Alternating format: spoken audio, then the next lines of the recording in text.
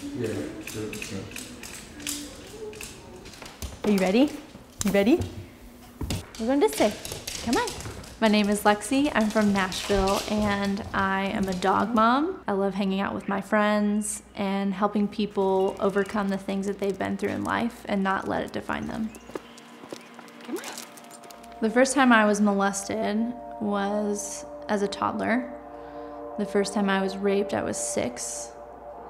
The first time I was sold, I was 11. After that first experience of being sold, he kind of gave me a hug and he said, "You're gonna make me so much money." And I didn't know what that meant. I just kind of went back over to my grandparents' house. And then he invited me over a different day. And they had a camera set up and basically him and his friend essentially gang raped me for probably an hour. And filmed the whole thing. And the fact that there is video out there somewhere of me and being raped, and I don't know how that's been cut and edited to look and appear a certain way. The thing that went through my mind was, are people gonna see this? Is my family gonna see this? And the people I care about the most, it always felt like a possibility in the back of my mind.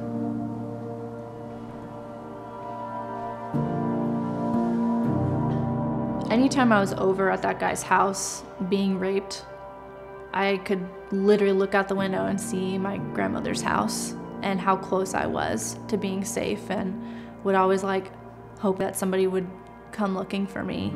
And they just never did, because I don't think anyone fathoms something like that happening literally right next door or within your own family. So right before any time a customer was brought into the room, I would be shown pornography, and being that young, I think it translated for me as an overall thing, as a woman, this is what men expect from you and this is what people want from you.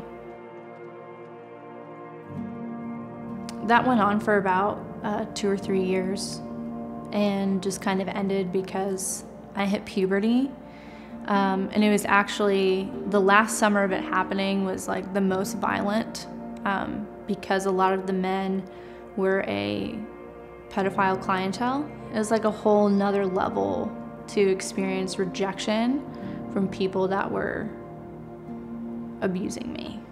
So it's I'm not even good enough for these people that literally don't care at all.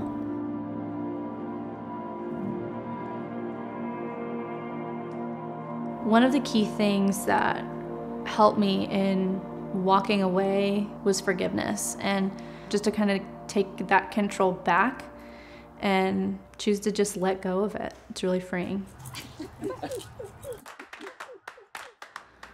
I no longer believe that my purpose is to be a commodity for men at all. And the way I see my purpose now is for others and to help other people overcome the stuff that's happened to them. Things now are amazing. I'm more free than I ever thought that I would be. Gosh, I never even thought I'd be married. I never thought anybody would want me after everything that I had been through.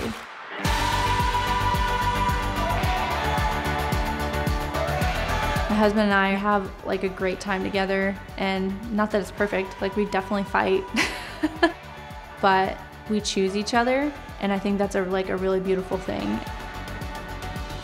I'm really happy right now, and I'm not just happy, but I feel I have true joy.